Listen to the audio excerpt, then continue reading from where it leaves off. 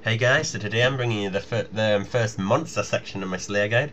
Now I have made it a part of the guide, which was pretty much an introduction, and it listed the tasks you should do and shouldn't do and explained reasons why, and I'll put an annotation for that in the top right hand corner if you do want to watch that. However, this guide is for Aberrant Spectres, and I'll be showing you the method to kill them, and it should explain for high levels and low levels. So hope you enjoy. Right guys, so I need to show you the gear that you need to use. Now, bear in mind, obviously, I'm going for top gear right here. Now, the technique that you'll use if you're a lower level will be virtually the same. However, obviously, your gear will be limited to what you can use. So obviously, maybe not a rapier, maybe a whip instead. Maybe not, obviously not a completionist cape, but you want to have a try and get a fire cape if you're sling. Or at least a soul wars cape. Soul wars cape will save you a lot of prayer. Then you just want to wear, you just want to wear the best gear you can afford, right? That is pretty much it. And gold gloves are something that a lot of people don't actually use for slaying, because like the fact that they degrade and it's a nuisance to go get some more. So you can obviously use Barrow's gloves instead to save time. However, everyone should be able to get a defender, so that is something you must have. Now, to kill Aberrant Spectres in this location, you must have a Slayer helmet, because to access the dungeon you need a Slayer helmet. And really, if you're going to be slaying properly, you'll probably have a Slayer helmet anyway. Then the rest is pretty much just maximize what you can afford and get. Gear is pretty much common sense for most Slayer tasks. And in the inventory, now, if I look in my inventory, what I take on every task is I take this top row on my invent. So Dragon Claws, Ferocious Ring, Ring of Slaying, and Steel Titan Scrolls. But however, obviously, if you're not using Steel Titan, Unicorn Scrolls or Iron Titan Scrolls, the best familiar you can get. If you've got a good, decent fighting familiar, like a Geyser Titan will even do some damage, and that's pretty helpful. And on the bottom row I have House Turbs, so I can tele back to Edgeville to bank quickly. And there's a Summoning Obelisk and an Altar in my house, which is two things that would be very useful to have, because they can help you stop you having to find an altar or a Summoning Obelisk or wasting pots to restore yourself. Then I have this Draken's Medallion from, what's it called? Branches of Darkmire, which will tell me the mutated blood valves when I get them tasks. Now that guide will probably be a while yet because it's M and I'm doing them in alphabetical order, but no, it's actually, no, I've got them as blood valves, so it won't even be long. And then I've got cannonballs. Now another thing, you don't have to use a cannon. Like, I take my cannon also in my invent all the time. However, a lot of people don't like to use the cannon because of the price of cannonballs, and that is actually checked because I know they've been crashing. So they might be a lot cheaper. Now the 360, they were like nearly 500 before, but they have crashed a bit. But it is quite expensive, I understand.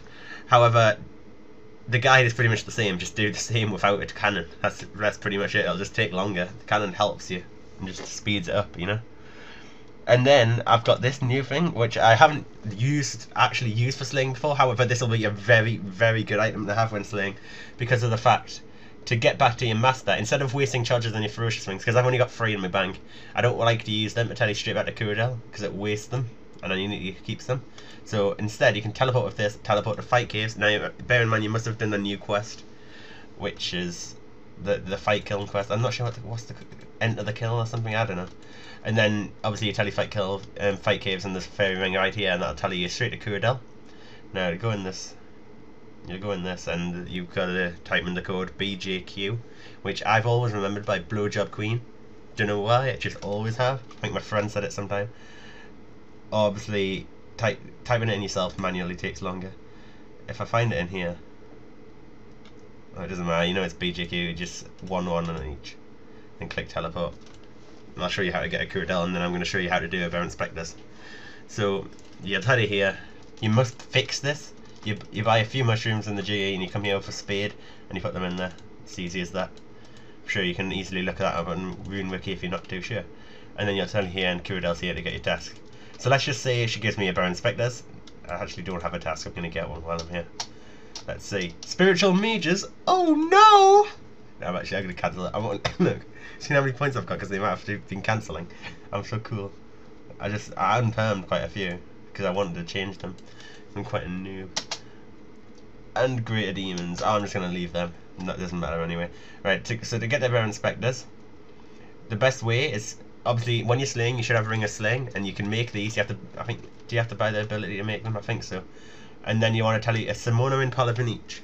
Now, this will tell you right to the Slayer dungeon, almost right next to the Slayer dungeon. So you tell you here and run a bit south, and you'll enter the dungeon. Now, you have to have a Slayer Helm to go in here. If you do not, you will get hit for constant 10s, and possibly higher the longer you stay in, I'm not too sure. And you want to run north, and if you're a low level, you may want to protect melee against the Mighty Banshees, because he's just seen, even just hit me for 66. Come on, no one hits Fairy Tales, how dare you. So then you run, so you go for the southwest to Red Ball, then northeast, and you'll see Aberrant Spectres. And now you'll see on the top right of my screen, multi-combat swords. And look at the amount of Aberrant Spectres around here. This is why this task, it'll literally take you 10 minutes. 10 to 15 minutes, obviously it depends on your level, it could be longer if you're not using a cannon. Now, where you want to set up your cannon is about where I'm standing now.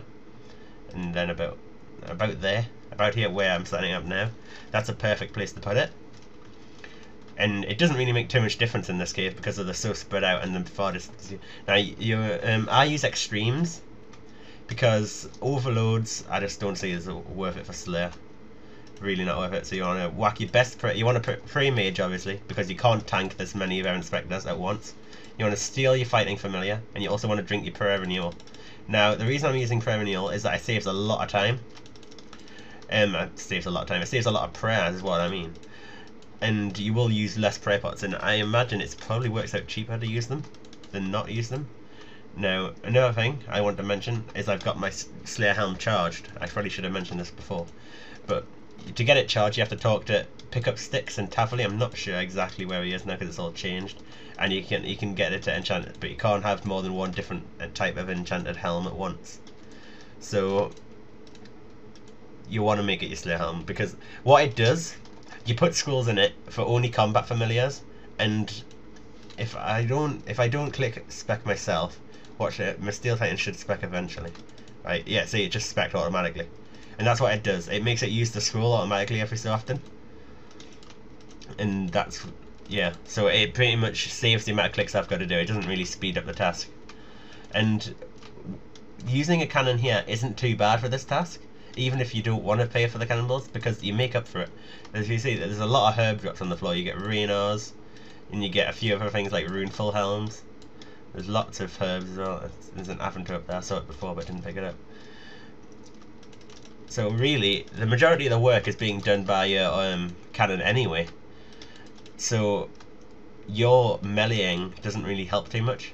However, Steel Titan does help, because if you see, it's a little boost. But you see, the amount of damage it can do very quickly. Obviously, it runs out of specs, and there's the Runeful Helm. You see, make quite bank loot in not too long here. So this task is pretty much easy. All you have to do, auto retaliate on, obviously, and you can even AFK it really. Yeah, Steel Titan should attack things automatically and use scrolls automatically. However, it won't use them as often as if you're clicking it. But you can just AFK, and all you have to do is every so often just click fill cannon. But you probably want to be checking your drops if you want to pick up the herbs. Another thing I should mention is you can bring a herbicide, which is a dungeoneering reward. I'm not exactly sure how much it costs. It's not too expensive though. And on this herbicide, if you right click it, you can change the settings. And what it'll do is you can select different types of herb, and it has a list of every herb. You can select ticks or crosses, and if you tick the ones you want it to just burn. Now what it'll do, it'll give you double the XP you'd normally get for cleaning it, and the ones you leave as a cross, it'll still drop the herbs so you can go and pick them up. So basically what you want to do is leave the ones that are worth value, and then so like these ones, Raynors, Aventos, Dwarf Weeds, if you want to pick them up and make some decent money while doing this task, then you want to leave them ones if you're going to go for the herbicide. But the herb lore XP actually does add up. I mean, there's a lot of herbs here, and a couple of K herb lore XP a task maybe. Don't know if that's pushing it. So this task is as simple as this. It is really easy. Now, if you're not using a cannon or a familiar, this is still a really good place to kill them, because if you go to the Slayer Tower, it's normally packed. I'm not sure nowadays, but I remember back in the day it was always packed. But here it's perfect. There's tons of spawns, and generally almost every world's empty. Maybe at peak times you might have to hop a couple of times because of people standing here with cannon. But you can go to there's Aberrant Spectres further northeast, and you can go and melee them ones pretty easily. And you made, like, I've took 2 sets of extremes. Doing it with this method with cannon should only take 1 less. It's such a short task. And also, don't forget to use your claws if it'll switch. You see that I clicked it and didn't switch. Watch this, watch this. Go, go. Oh, that's disappointing. Go on, KO it. Thought so. So, I hope this has helped you with this task, guys. And the next guide will probably be out in about 4 or 5 days-ish. And look at this, I picked up so many herbs I can't pick up my cannon. Great, now I'm stuck here forever! Fuck no. Thanks for watching, guys. See you later.